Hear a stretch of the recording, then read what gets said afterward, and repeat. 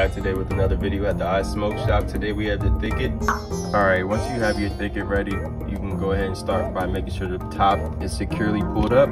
Take your top off.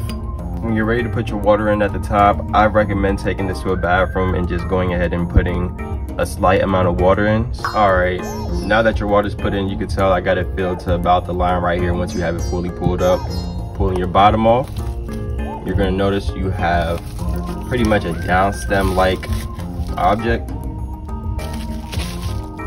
your 14mm bowl head. So you're going to go ahead and start by taking this white piece, flapping it down. You're going to take this, stick it through bowl, put it in at the top, put your bottom back on.